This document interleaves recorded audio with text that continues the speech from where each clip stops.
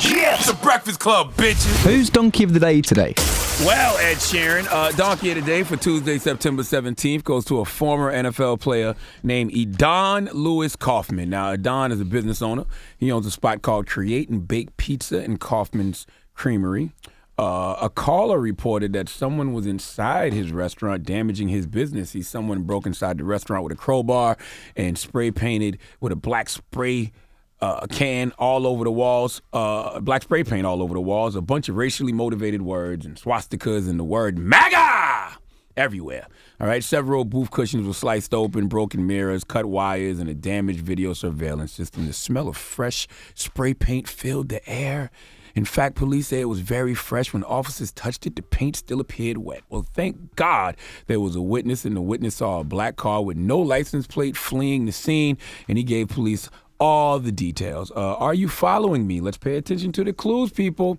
Black, fresh spray paint on the walls.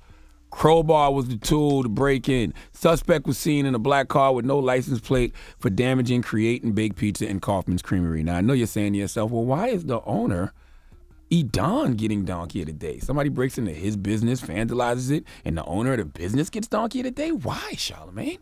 Well, let's go to CNN for the report, please. Police showed up to the Create and Bake Pizzeria and the adjoining Kaufman's Creamery. They thought there was a robbery in progress. The two restaurants were trashed inside. Racial slurs were spray painted on the walls, including the N-word, the word monkey, swastikas, and MAGA. Officers tracked down the business owner, 31-year-old Edon Kaufman, a former NFL player. He was sitting in his truck with a hoodie and gloves on. He said that he was the victim of a burglary that occurred earlier in the day and that he was just coming back to the business to retrieve those items. Police say Kaufman hadn't called police. Instead, he'd called his insurance company about the alleged burglary. The license plate was inside the truck. It also revealed the fact that there were 2 cans of spray paint and also a yellow crowbar. The yellow crowbar is important because the back of the business had some yellow pry marks on the back door. Kaufman told police the vandalism happened earlier in the day, but the smell of fresh paint told a different story. If the burglary and the vandalism had occurred earlier in the day like he told us, that paint would not still be wet. Police say the entire hate crime and burglary was fake. Edon Kaufman has clearly been studying the Book of Smollet. I will never understand minorities who stage hate crimes, as if it's not a lot of those going around already. People who are actual victims of hate crimes are traumatized. They don't want that trauma. We don't want to feel oppressed and marginalized. But for whatever reason, hate hoaxes has been a play that has been ran a couple of times this year. Now, Edon is out on bond, but his attorney says he is presumed innocent like anyone else who is accused of a crime. Don't prejudge him without knowing all the facts. His attorney is absolutely correct, but we have to learn from other people's mistakes, and I can't believe Edon didn't learn from Jussie Smollett. All right, things like this simply don't work, and they especially don't work when you get caught with all the tools you use to break in to your own establishment, okay? And several TVs in the back of your truck, some of which were still attached to the brackets with damaged drywall still on them.